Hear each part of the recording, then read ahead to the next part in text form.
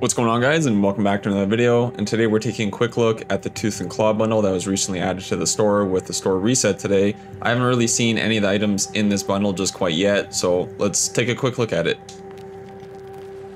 So DICE always seems to be adding weird cosmetics for certain vehicles people don't really use, in my opinion. At least for me, I don't really use vehicles too much, but this one looks pretty cool for the Wildcat itself. I don't know, that's a pretty cool skin, I'd say.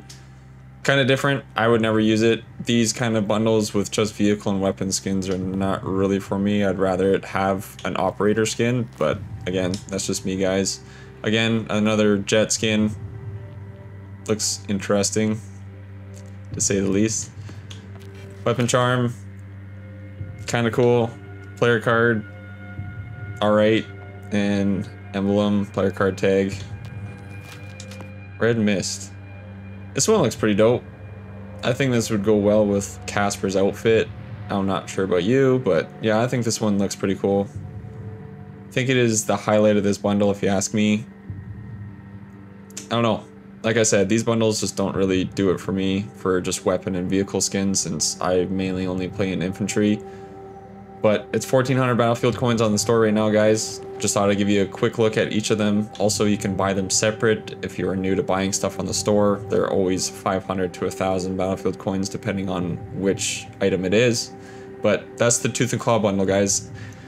Kind of trying something new here with taking a look at bundles as I go on with these kind of things. Usually I just kind of have my own opinion beforehand and record myself, but I thought I'd just wing it on this one. Hope you guys don't mind.